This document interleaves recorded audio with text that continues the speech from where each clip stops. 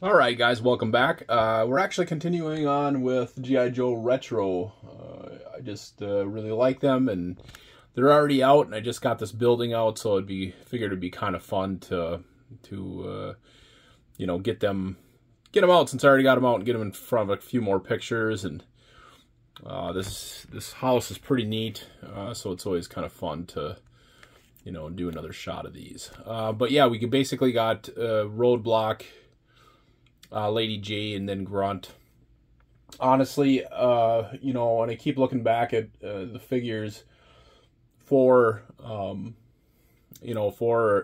retro, I didn't really get a whole lot of color in there. It's everybody's green except for Snake Eyes, who's dominantly black. But I always try to mix up the colors of characters just because it sticks out so much better. But when you really think about it, between Stalker and Roadblock and Lady J and Duke and Grunt and Crankcase even, they all got a lot of green. It's weird to say I color coordinate some of my pictures, but it always does look much better than just having a bunch of characters in the same colors. But that's just fine.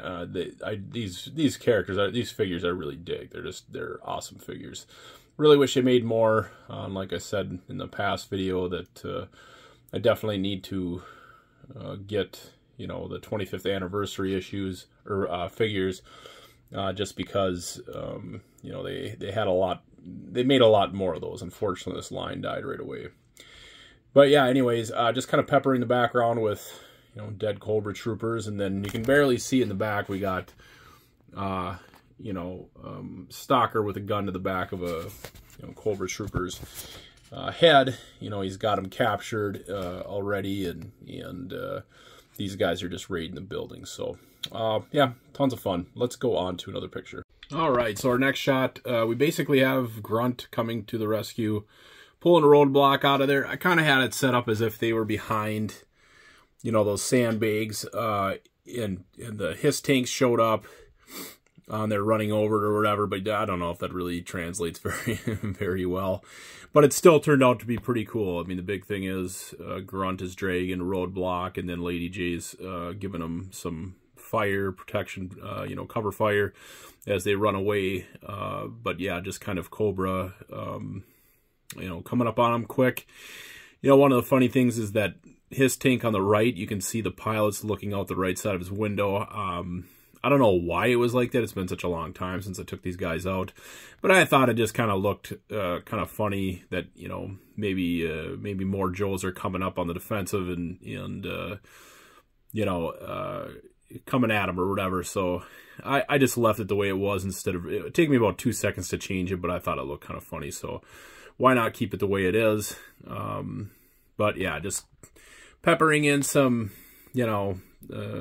blast effect concrete. I think those came from Luke's Toy Store, but I think those are pretty much for tabletop RPG games, role-playing games, RPG. And then the sandbags are another click and play accessory, just to add something to the picture.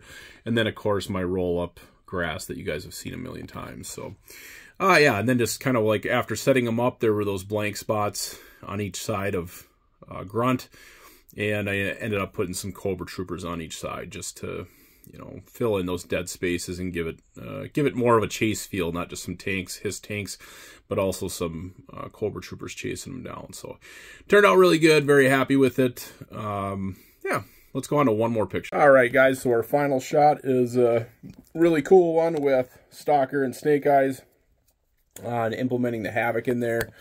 And then, of course, using the laser pointer. Let's see if I can get it. Where are you? Yeah, getting a laser pointer on that effect to give it a blasting look, give it a lit up look. Yeah, this just turned out really good. It turned out very nice. Of course, I'll put on the Dutch twist so there's no dead space above their heads. It turned out really good. I'm really pleased with this one. Anytime you get Stalker out there, it's a good shot. So, yeah. And again, we have the click and play sandbags, that 50 caliper. I don't know if that's what it is, but it looks like one to me. That's also click and play.